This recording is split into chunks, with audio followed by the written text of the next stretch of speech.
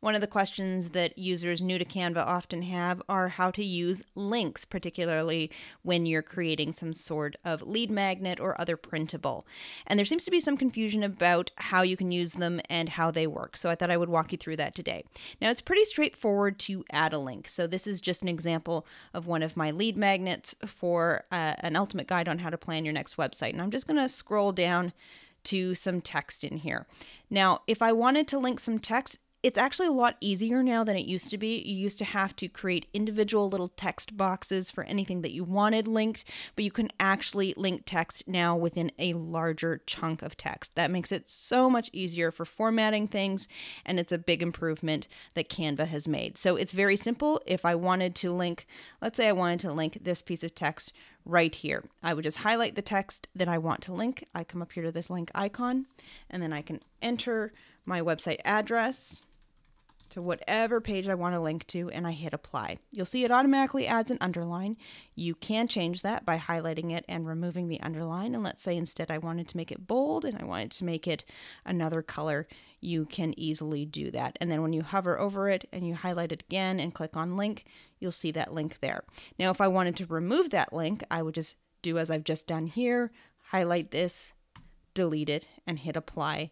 And then it will remove it, which you'll see if I highlight it again and link it, it's gone now.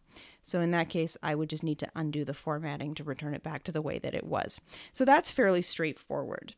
But what I want to highlight is that this will only work in a document if you download it as a PDF. So if I was to go to download and I was to choose either a PDF standard or a PDF print, you will see that that link actually works for people who open it up and click on the link. However, if I download it as a JPEG or a PNG file, image files don't contain links, and you're not going to be able to preserve that link. So if you are trying to download a file as either of these formats, your links will not work. However, there is one more format that you can do this in where the links will work, and that's if you save, or rather if you present a document as an online presentation. So here's another example. This is just a simple little Instagram landing page that you could link to, and I'll show how to do this in another training video.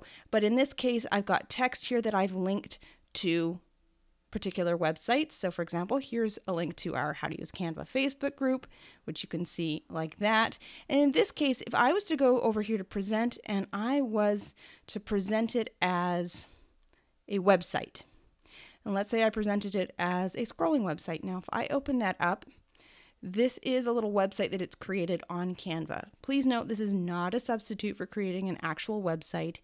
This is just a handy way of doing an online presentation, but this will never substitute for an actual website. But in this case, you'll see if I hover over these, the links actually do work. In this case, it's saying the link is not private, so I'll need to go take another look at the link that I actually used there. But let's try a different one here. That does work fine. That opens my website. So in this case, the links will work if you share it as an online presentation. So in this case, I could also present it. Let's just do standard. And again, those links do work. You can see it's showing up there if I hover it over it. So I'm going to escape. So I just want to highlight that those are the formats that you can save your Canva designs as in order to preserve those links. If you do want to save something as an image, just be aware that links will not work in that format.